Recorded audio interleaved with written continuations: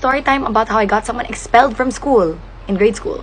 So when I was in grade 7, I had like a solo song in our school production. And so I kind of became like a celebrity, but only among the kids in grade 4. So yung mga taga grade 4, they would come to my classroom, tapos binibigay sila ng mga gifts. They would talk to me, letters, ganyan.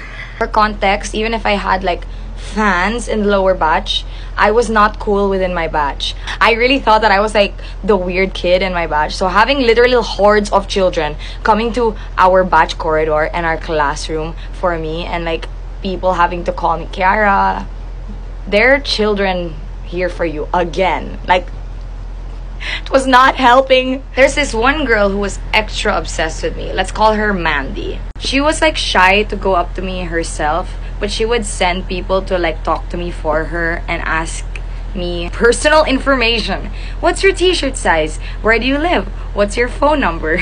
Things like that. One day, one of Mandy's friends wrote me a letter and gave it to me during lunchtime. And Mandy was so upset with this girl that she started a fight. Mandy was telling her, I thought we were supposed to send a letter together. You didn't tell me that you were sending a letter. I wanted to send a letter. And this Mandy punched the little girl. She punched the little girl. Sinapak niya talaga, as in may black eye yung babae. And she got expelled.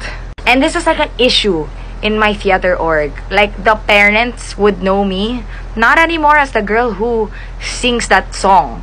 Not anymore as the girl with the solo part. The girl who got someone expelled. And people would ask my parents about it. Like, I was not involved. I did not choose this. So years later, I thought we all moved past that, right? I was in the cafeteria buying lunch. There were 2 girls behind me, and they were talking about Mandy. And one of the girls was like, what happened to Mandy? Like, how come she left school? And then the other girl was like, don't you remember? It was because of Kiara Dario. And then I turned around, so I went, and she looked at me like, and she turns to her friend and she goes, I mean, Mara Fario.